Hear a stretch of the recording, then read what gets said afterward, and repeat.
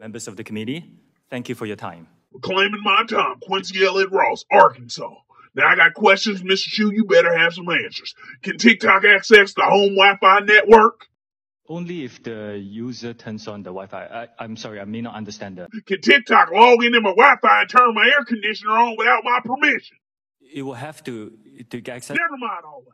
Is TikTok scanning my irises, trying to figure out when my pupils are dilated so they can keep feeding attractive content to my frontal cortex? We do not collect body, face, or voice data to identify our users. You know? No.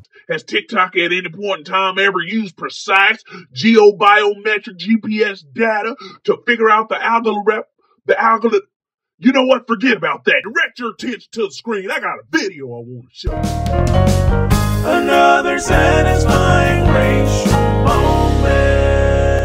He thought he ate, but he's yet famished. I yield.